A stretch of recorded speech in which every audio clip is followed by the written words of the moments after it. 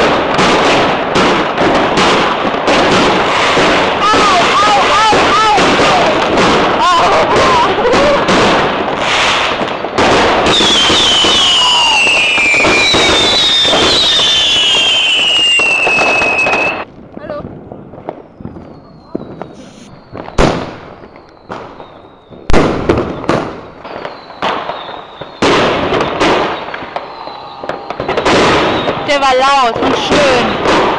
Ja.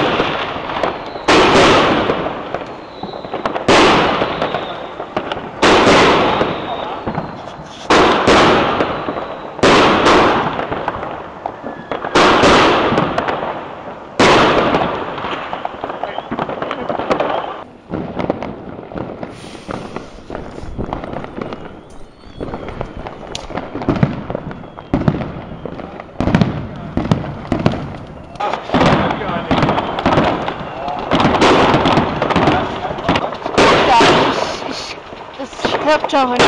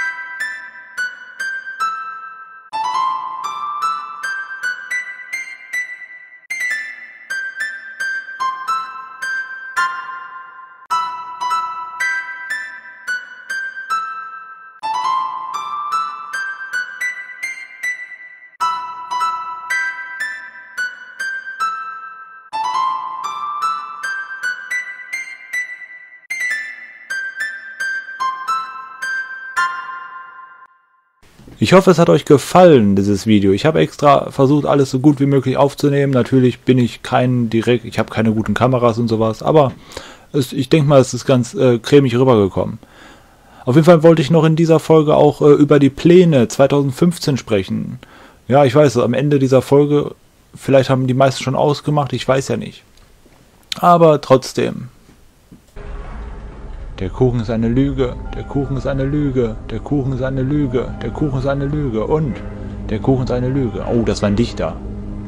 Es wird ein neues Projekt geben, und zwar Portal 1. Wird am 5.1. das erste Mal ausgestrahlt und dann jeden Montag, Mittwoch, Freitag. Jetzt Baum fällt! Nein, falsche Richtung. Oh mein Gott, pass auf, geh da nicht runter. Natürlich wird das Let's Play Together T Forestos nicht unterbrochen. Auch das wird am 6.1. weiterlaufen. Dann immer Dienstag, Donnerstag und Samstag. Wow! So, dann gehen wir jetzt in dem Haus rein. Schlitten mit Geschenke. Und nochmal Mini-Schlitten, so als Reserve. Und natürlich darf Trove im neuen Jahr nicht fehlen. Wir werden Clubwelten angucken, alle weiteren Charakterklassen, wie zum Beispiel den Neon Ninja, anschauen. Wir werden außerdem gemeinsam wieder Shadow Arenas machen und. Und im neuen Jahr gibt es einen neuen Endscreen. Ich hoffe, es hat euch gefallen. Wenn noch Fragen sind, teilt es mit mir in den Kommentaren mit. Ansonsten sehen wir uns in einer meiner nächsten Folgen. Ciao!